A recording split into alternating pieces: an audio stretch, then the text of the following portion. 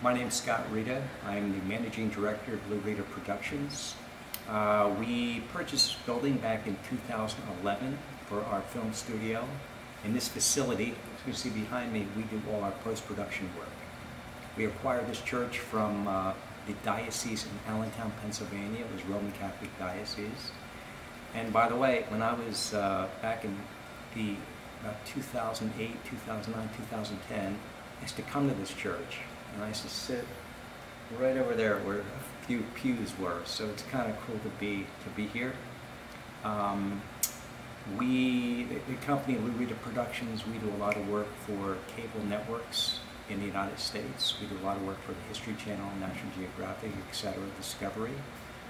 We also did a mini-series back in 1982 for CBS called The Blue and the Gray. We love the space here. Sometimes it's a little challenging because of acoustics you can hear. The ceilings are 37 feet high, but it does work for us. Challenges are keeping it cold in the summertime. You can see it's very warm even today in mid-September, and keeping it warm in the wintertime because of the high ceilings. But again, we like the space, we like tradition. When we purchased the building, we had to do some structural improvements. We painted the building. There were murals in these blocks that were covered over. I guess maybe the Catholic Church did that maybe back in the 50s or 60s. I don't know when that was actually done. But we did paint this church. The pews were removed, and the lights the original lights were removed. And I don't know if the original lights were put in by the Catholic Church or it was before the Catholic Church. Yeah, we love the space, neat place, but we're very happy here. So you plan to stay in this building? Yeah, the plan is to stay here. We like it here. So a lot of tradition. Sometimes folks come in here, they still think it's a church.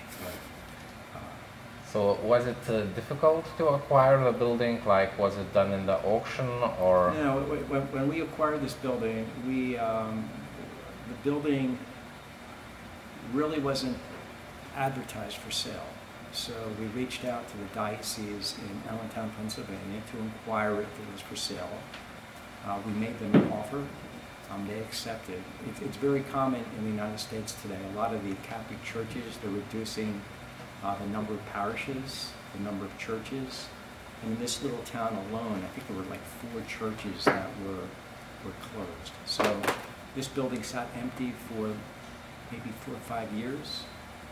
We made an offer to the diocese, and they accepted our offer. And it took us maybe about 6 months to do all the renovations. And so how did you decide to do that offer? Why did you want it to be in this building? Before we were renting, we needed space for our archive. To be honest, it was cheap space. We made them an offer, and they accepted. So I did know the folks at the diocese, that may have helped, but it works for us. Thank you. Thank you.